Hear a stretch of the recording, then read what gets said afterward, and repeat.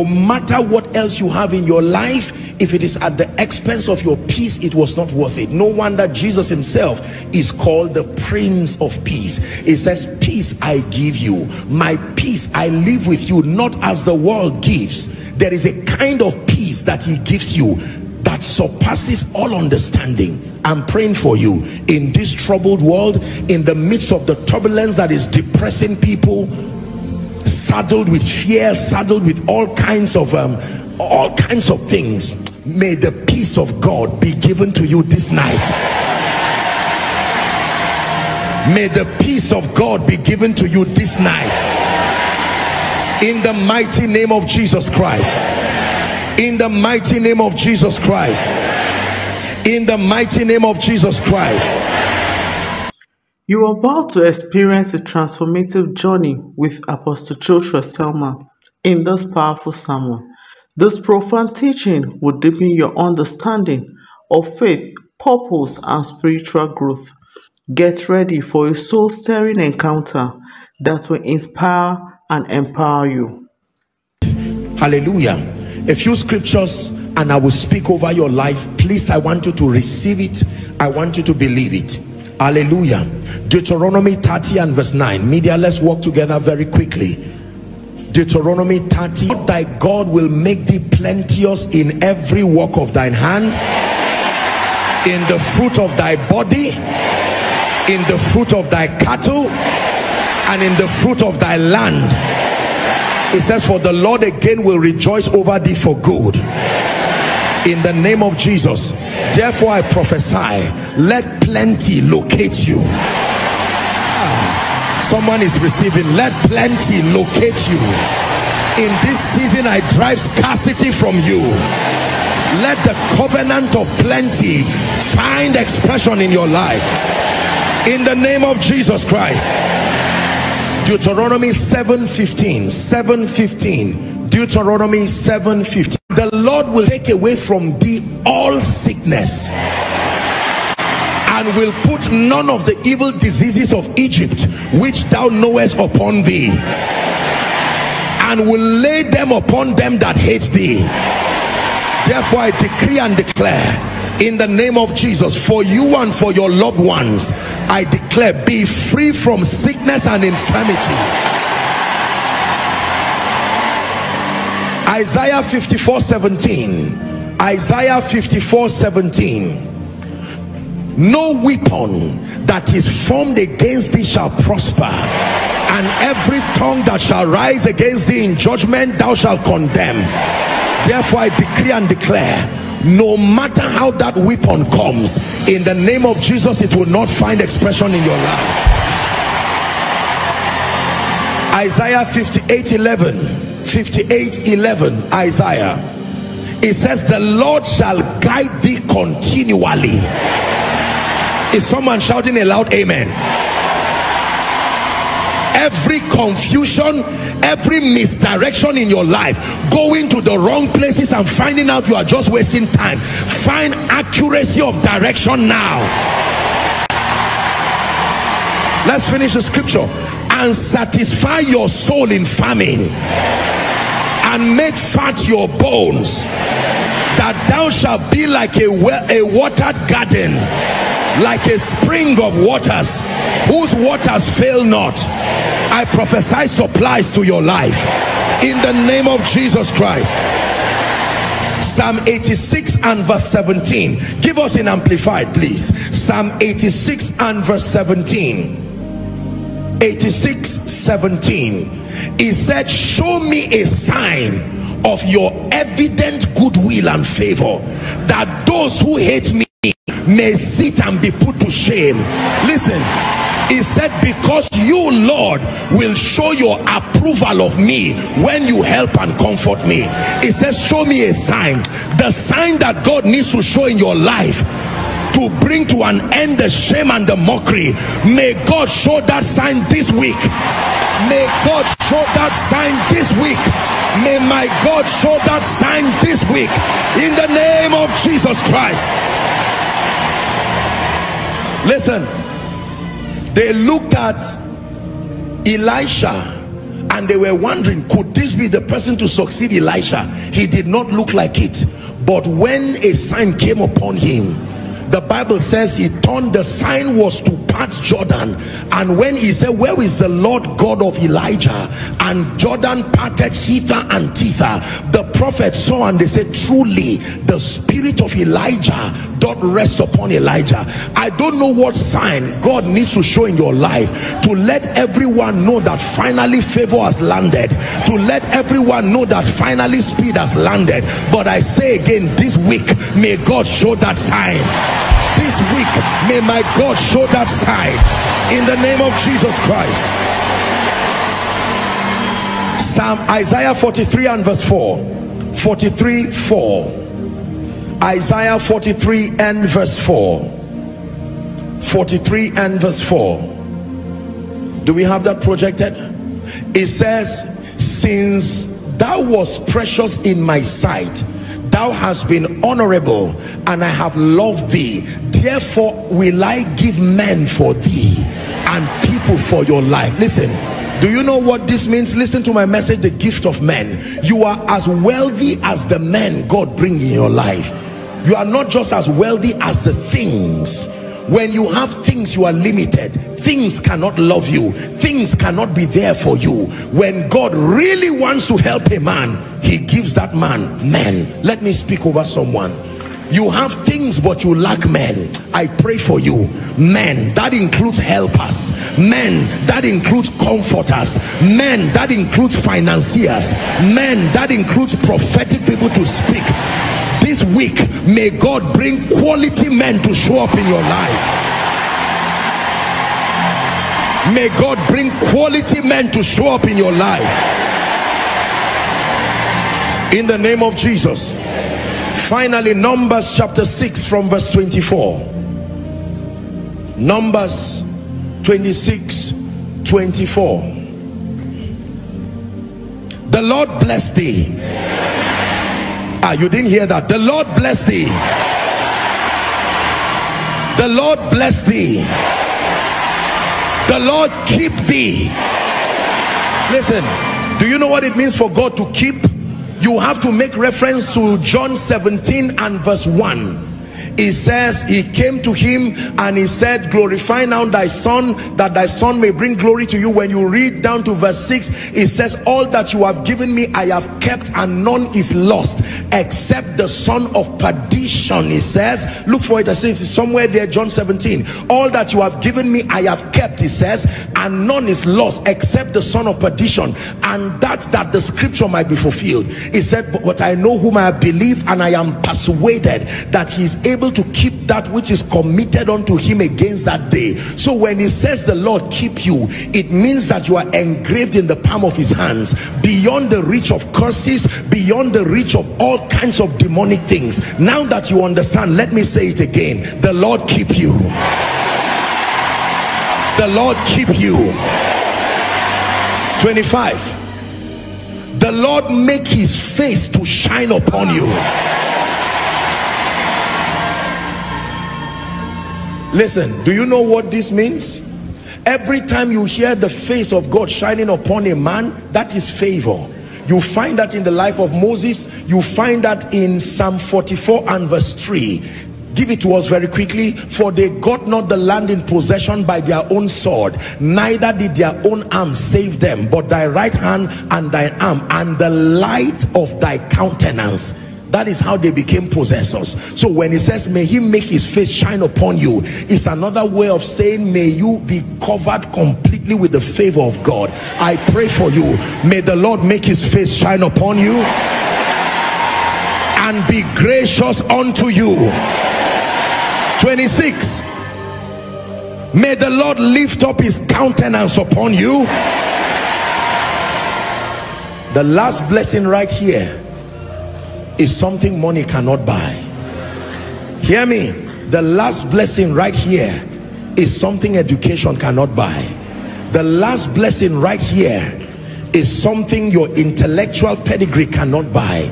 The Bible says, and give thee. It's a gift. If you are not given, you cannot have it. And give thee peace. Listen, I've told you, My highest definition of success is not progress, is peace.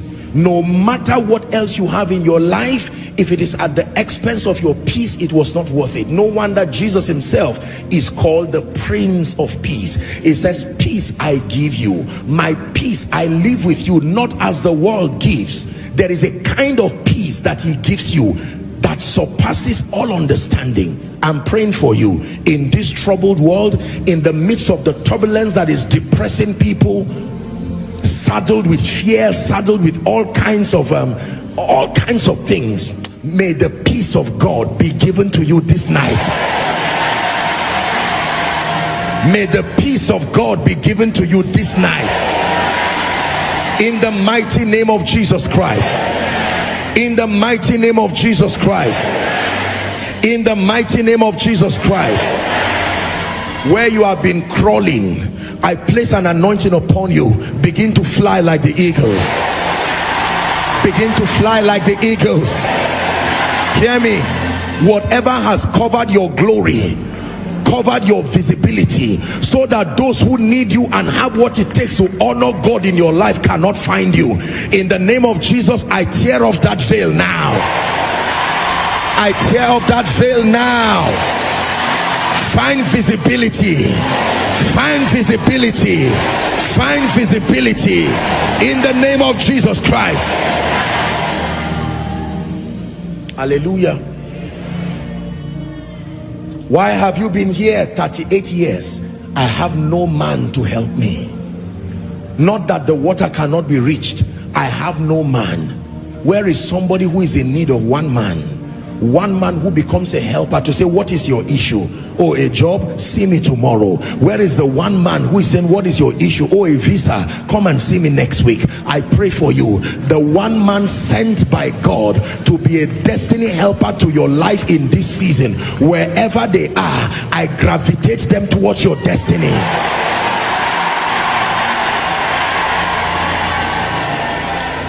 Hallelujah. 3 more prayer points. Everything that has died in your life, chiefest among them your prayer life and your passion for God. Perhaps you came here and it looks like everything God is dying or has died in your life, because you see, when prayer dies, your passion for God dies, your passion for the word dies. Eventually every other thing begins to die. That is the central point of victory in your life. Your relationship with Jesus, enhanced by your prayer, enhanced by your word study, enhanced by your passion for the house of God, your submission to doctrine and learning. Let me pray for you tonight. Jesus is called the resurrection and the life. Everything dead, everything dying, in the name of Jesus, I use the words of Jesus, Talitha Kumi. Although it was for a little girl, but I pray for every situation that has died, let it come back to life now. Let it come back to life now. Let it come back to life now. Dead prayer life, come forth. Dead word study life, come forth. Dead passion for the things of God, come forth. In the name of Jesus Christ. Hallelujah. Can I pray for your finances? Will it mean anything to you if you experience a higher level of the blessing of the Lord on that wise? You need money. Let me tell you, period. It's as simple as that. There is no other way around it. Money is not everything, but as far as the matters of economy is concerned, you will be surprised how crippled your life will be. Are we together now? The person who is sick cannot reach the hospital, but the person who is poor, everything you need is around you, but the wherewithal to make it yours, that is even more disastrous. If you bring something for a sick person to eat, the person may not have the energy. So it's not an issue of, is that the appetite is not there. But a poor man will pass every shop available, everything available, but the means to connect it to your destiny is not there. And remember, when we talk about finances, I will emphasize again that this is not some mundane carnal quest for materialism. But let me tell you, I'm a responsible man of God, and I believe in responsible Christianity that administers to you the whole counsel of God. Anyone who tells you to downplay the relevance of finances is joking, first with himself and then you. Are we together? The name of Jesus Christ is very heavy. It takes financial resources to take it high enough for the nations to see. The needs that surround your life, most of us here, if we're to read your prayer request, over 70 to 80% of them will largely be dependent on finances. Finance is very important because it can solve so many things. Cannot give you peace, but it can enhance the atmosphere that gives you peace. Let me tell you, one of the reasons, one of the ways you become a peacemaker on earth is to have the means to give to Caesar what belongs to Caesar and give to God if you are owing Caesar, doesn't matter your relationship with God, as far as Caesar is concerned, the tribute collectors will come to disgrace you. When Jesus was ministering, they came and said, you claim to be a man teaching righteousness, yet you are owing the law. So you must know how to give to Caesar what belongs. Jesus acknowledged that there are some things that belong to Caesar. I want to pray for you. The kind of Christian experience where you love Jesus Christ, but then you are being incapacitated economically. I've told you that many people, because of this economic backwardness, it can tilt you towards the corridors of compromise. God can bless you, so bless you that you solve your financial problems. It does not become a concern again. Your concern now becomes building destiny and the purposes of God. Thinking about money day and night is idolatry, is a curse. It was never supposed to be that way. There is nobody, an intelligent God will not design a human being to be obsessed and thinking about money, because what you think about, that worry, is a kind of worship. Are we together? It says, let the words of my mouth and the meditations of my heart be acceptable. Many believers love the Lord, but this finance thing, especially within the, you do not want to compromise your faith, but then it must finance. Listen, until you know how to force finance to answer, especially co-laborers, those who are in ministry here, listen to me. In all you're getting, trust God for grace to sort this money thing once and for all. This is not an issue of pride. This is until that is solved, I guarantee you there is a kind of concentration you will never have as far as destiny is concerned. Are we together? Yeah. The absence of finance is one of the biggest sponsors of compromise, even in our world today. Many people who love the Lord are forced to bend over and compromise. Give to Caesar what belongs to Caesar. Let me pray for you. In the name of Jesus, it says, having obtained help from the Lord, I continue to this day. I pray for someone, the dimension of wealth you have not seen. I call upon my God, the God of Jeshurun, the one who rides upon the wings of the wind. May my God surprise you. May my God surprise you. May my God surprise you. May my God surprise you. Open up strange financial gates for you. Connect you to strategic helpers. Give you wisdom to manage and multiply your resources in the name of Jesus Christ. Hear me? And your acquisition of financial resources will not be at the expense of your relationship with Jesus. The wealthier you are, the more passionate you will be about the things of God. With it you will be a blessing to many. With it you will be a blessing to yourself. Listen, I'm not praying for you for money to just buy tea and bread. You don't need my prayer for that to happen. Just be valuable. I'm praying for you to become a trustee of the wealth of the kingdom. Receive it in the name of Jesus Christ.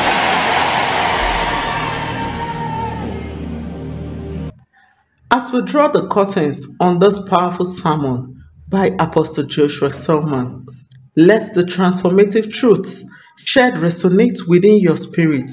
May the seed of wisdom, faith, and purpose take root, bringing forth abundant fruit in your life. Carry the light of revelation into your week, knowing that you are equipped for victorious living. Stay connected with the divine and continue to grow in the knowledge of God's love and grace until we gather again for another moment of spiritual enrichment. Go forth in confidence, and may your journey be filled with divine favor. If you have any question, drop it on the comment section and we'll get back to you. And don't forget to like, comment, subscribe and share this video. God bless you.